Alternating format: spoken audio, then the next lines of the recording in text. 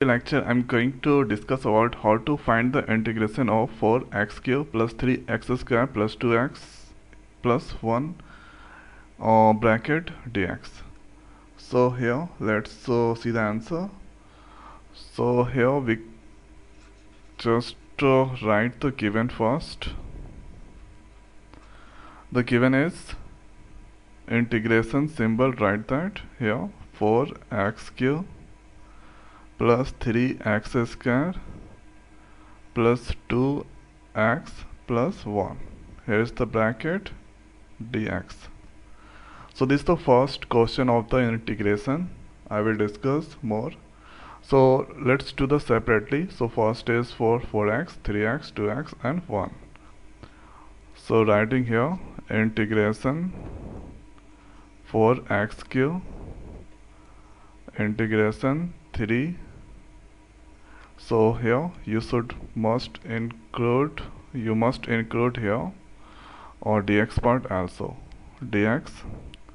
Next bracket 3x square dx and bracket 2x dx, and here we can write so x to the power 0 the value is 1 and here 1 dx.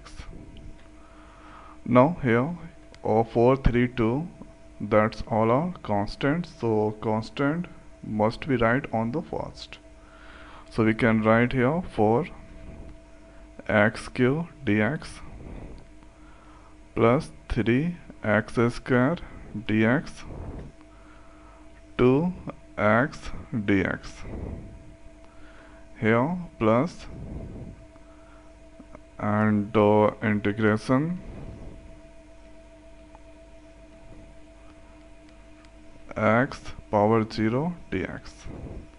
Now here the first formula of the integration we should use if integration x power n dx is there. So x n plus 1 divided by n plus 1. This is the important formula that we use in this question. So n is any or integer, positive or negative. So here let's write 4 x 3 plus 1 divided by 3 plus 1.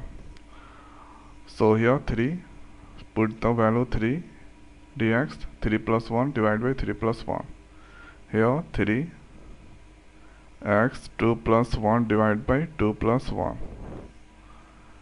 2 x 1 power 1 is there, 1 plus 1 divided by 1 plus 1. X power 0, here 1 should be added, 0 plus 1.